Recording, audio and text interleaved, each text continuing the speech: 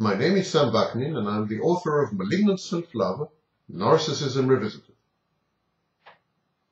The diagnostic criteria for narcissistic personality disorder in the Diagnostic and Statistical Manual 5, about to be published next year, constitute a major advance over the text revision of the DSM-4 published 12 years ago. The DSM-5 redefines personality disorders this way.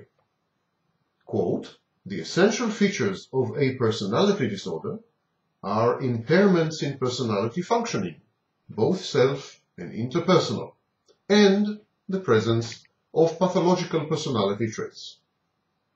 According to the June 2011 text of the DSM-5, the following criteria must be met to diagnose narcissistic personality disorder. Start with significant impairments in personality functioning in either identity or self-direction. In my view, it should have been in both identity and self-direction. Narcissists suffer impairments in both areas. Start with identity. The narcissist keeps referring to others excessively in order to regulate his self-esteem, according to the DSM-5. Actually, this should be to regulate his sense of self-worth, which comprises self-esteem, but also other components. The DSM also says that narcissists refer to other people for self-definition, to define their identity. The narcissist's self-appraisal is exaggerated, whether it is inflated, deflated, or fluctuating between these two poles, and his emotional regulation reflects these vacillations. Well, finally, the DSM-5 accepted what I've been saying for decades, that narcissists can have an inferiority complex, and they can feel worthless and bad and deficient, that they go through cycles of ups and downs in their self-evaluation, and that this cycling influences their mood and their affect. The DSM-5 proceeds to tackle self-direction. It says that the narcissist sets goals in order to gain approval from others, what I call narcissistic supply. The DSM-5 ignores the fact that the narcissist finds disapproval equally rewarding as long as it places him firmly in the limelight. The DSM says that the narcissist lacks self-awareness as far as his motivation goes, but actually the narcissist is not self-aware regarding any area of his life, not only motivation. The narcissist's personal standards and benchmarks are either too high, says the DSM, which supports his grandiosity, or too low, which buttresses his sense of entitlement which is incommensurate with his real-life performance. Next is the field of impairments in interpersonal functioning with other people. And there, the narcissist lacks either empathy or intimacy. Again, the language is wrong. It shouldn't be empathy or intimacy. It should be empathy and intimacy. Start with empathy.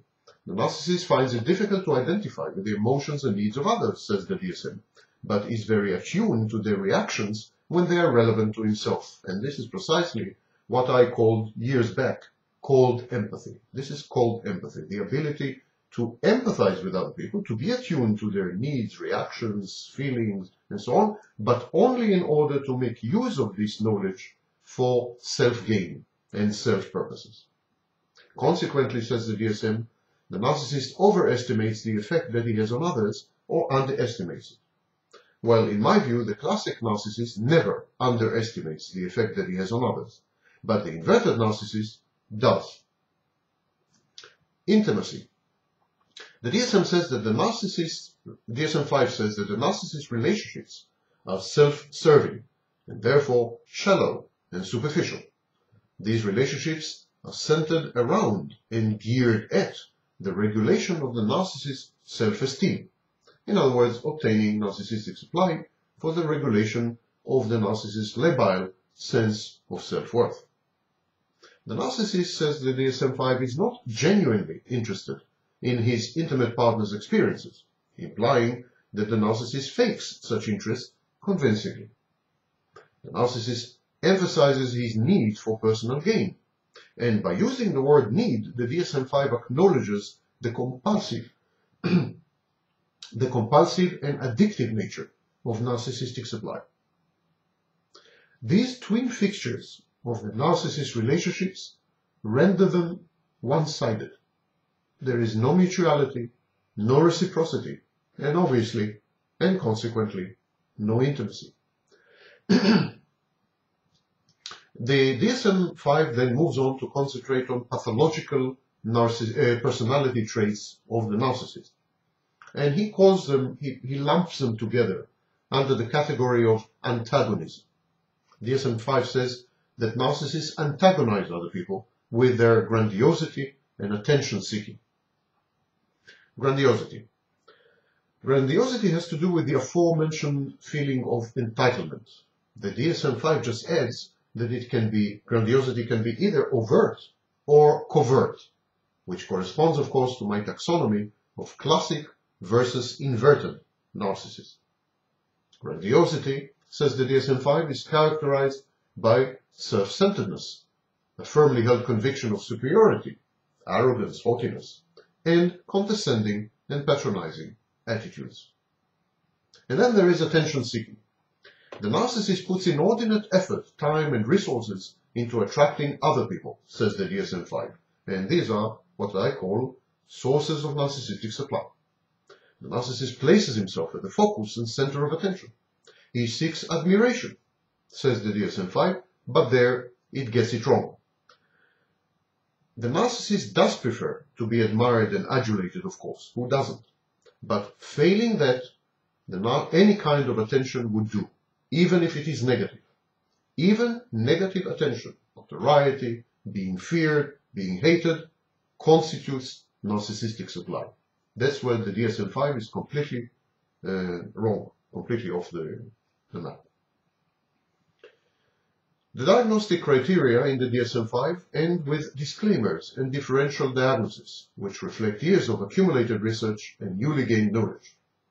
The above enumerated impairments, says the DSM-5, should be stable across time, consistent across situations, not better understood as normative for the individual's developmental stage, adolescence for instance, or for the individual's socioeconomic environment. There are some environments, cultures, and societies which encourage narcissism, actually. And that these impairments, says the DSM-5, are not solely due to direct physiological effect of a substance, drug, medication, or to a general medical condition, for instance, severe head trauma. Indeed, brain injury, as I've indicated in the past, can and does change the personality of the injured person and makes him temporarily a psychopathic narcissist. So this is outside the diagnostic criteria. Brain injuries that induce psychopathic narcissism should not be diagnosed with narcissistic personality disorder. All in all, the DSM-5 is a major improvement over the DSM-4 text revision. And I'm looking forward towards the final version, which will be published somewhere in the middle of 2013. Talk to you then.